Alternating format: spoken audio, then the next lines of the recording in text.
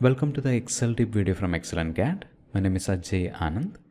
In this video, I will show you 4 different methods to find the square and square root of a number in Excel. So here is the first method. To find the square of this number 2 in this cell B3 equal B3 into B3. When I press the enter key, we have the square of this number 2 in this cell B3. Now copy this formula into the downward cells.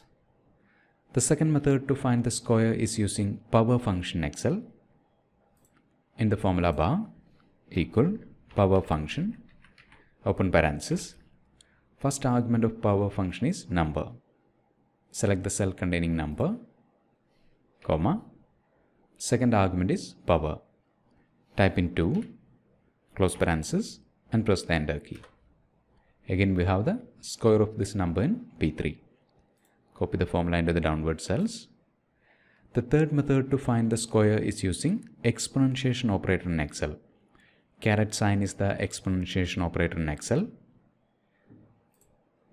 Equal B3, caret sign, type in 2. This will read B3 raised to 2. When I press the enter key, we have the square of the number in the cell B3. Copy the formula into the downward cells. Now the different methods for finding the square root of a number. To find the square root of this number 4 in the cell B3 equal sqrt function, open parenthesis, select the cell B3, close parenthesis, and press the enter key. We have the square root of this number 4 in the cell B3. Copy the formula into the downward cells. Second method to find square root is using power function. In the formula bar, equal power function, open parenthesis, select the cell containing number, comma, second argument power, 1 divided by 2. Press the enter key, and we have the square root of this number in the cell B3. Copy the formula into the downward cells.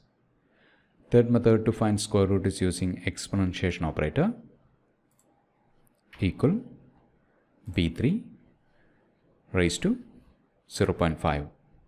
Press the enter key, and we have the square root of this number in the cell B3. Copy the formula into the downward cells. Now let's see how to use power query to find the square and square root of a number. To find the square of these numbers using power query in Excel, select these cells, go to the data tab, from table/range, create table, OK.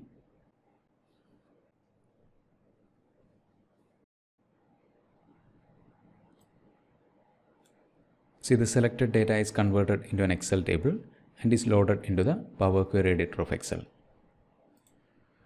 Now for the square of these numbers, add column, custom column. We'll name this new column as square. Now the formula for finding square. Number, dot, power, open parenthesis. Specify the column containing numbers to square. Number, comma, second argument power. Type in 2, close parenthesis. And when I click OK, we have a new column called square containing the square of the numbers in the first column. Now for the square root of these numbers in this column called square, custom column, we'll name this column as square root. Now the formula for square root, number, dot, sqrt, open parenthesis. Specify the name of the column containing numbers, square, close parenthesis, and when I press OK, we have a new column called square root containing the square root of the numbers in the column called square. We'll remove this first column, right click, remove. Now to load this data into our Excel worksheet, home, close and load to existing worksheet. We'll select this cell D2. OK. We'll add some numbers here. 7, 16, 23. To update this output table for the addition of data, right click, refresh.